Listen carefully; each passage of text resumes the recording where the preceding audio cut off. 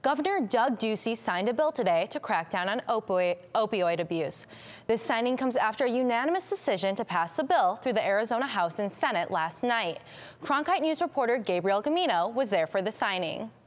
And aggressive pieces of public policy we've seen in years. Exactly 5 days after calling for a special session, surrounded with Republican and Democratic leadership, Governor Doug Ducey signed the Arizona Opioid Epidemic Act into law. I want to thank all of our legislature. This was a unanimous vote for putting party labels and politics aside and getting this done.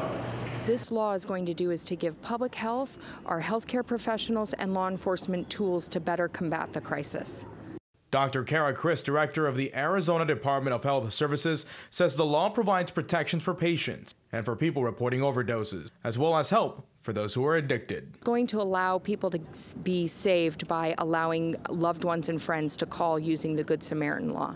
It's going to expand access to naloxone. It's going to help get people access to the treatment with $10 million and requirements for insurance companies to approve other treatments and alternatives so that people don't have to depend on opioids. At the Capitol, Gabriel Gamino, Cronkite News.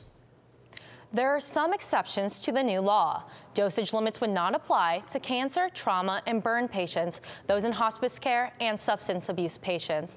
Also, doctors can extend existing prescriptions for patients dealing with chronic pain.